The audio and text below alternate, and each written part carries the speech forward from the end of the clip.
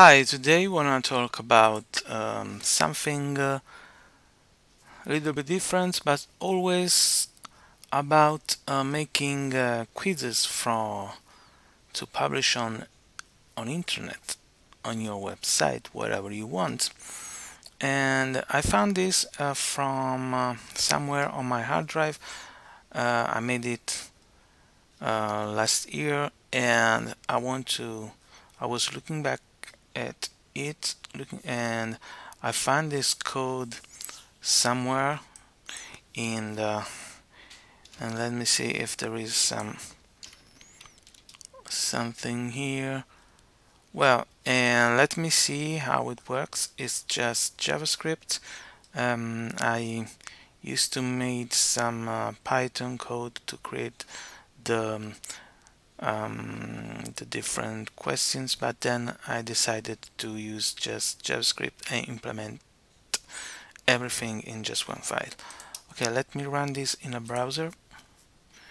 You see here are the questions that comes randomly in a random order. So here is the question, here is a little picture here, and I think this is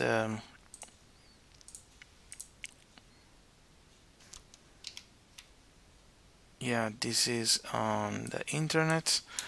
It's not on in the folder, so you get a answer, and this is in Italian. I just say that this is a document that comes, this DDT that comes with this one, with the invoice, and then you can,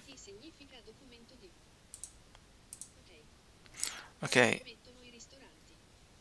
so you see there is this voice here, and if you want to use it, you don't have to understand everything that goes on. Let me create a new one. Let me call it quiz 1, and you just have to go here,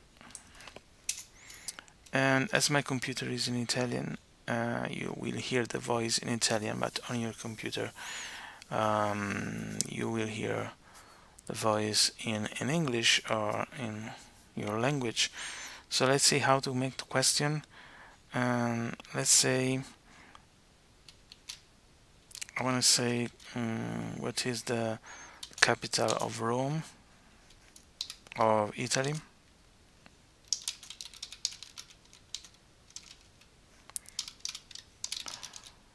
And you gotta put 3 underscore here, and then maybe Rome, the first is the right one, Rome, Florence, Naples. Then let's make another one, and let's say how much is 2 plus 2.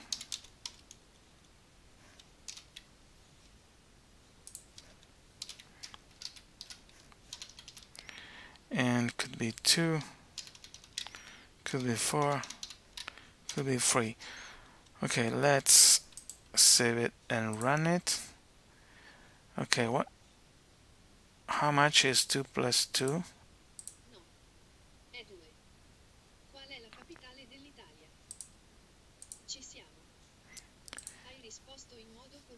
Okay, I made a mistake here because I should have put the right answer as the first choice, because then the code will shuffle the questions. Let's make it again. What is the Italian capital? And 2 plus 2.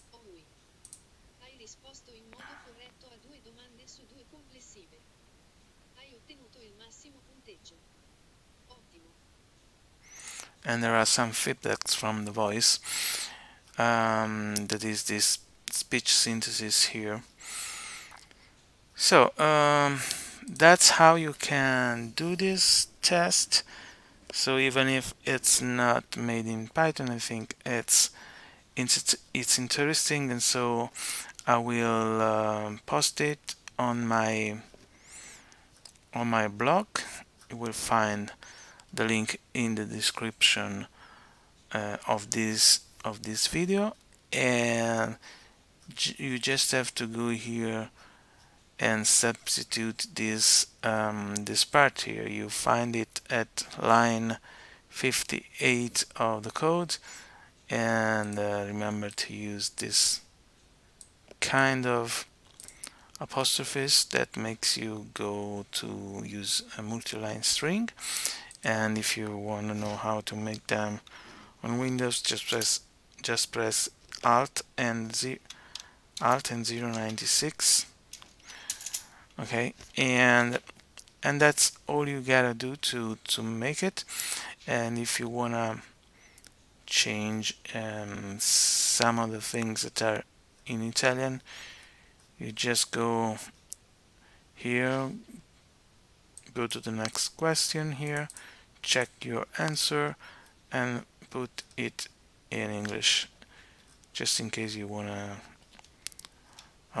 this kind of translation. I will let me know. There are also some stuff that I can get rid of, like this thing here.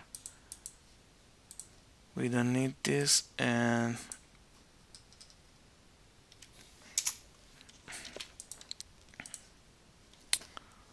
okay, so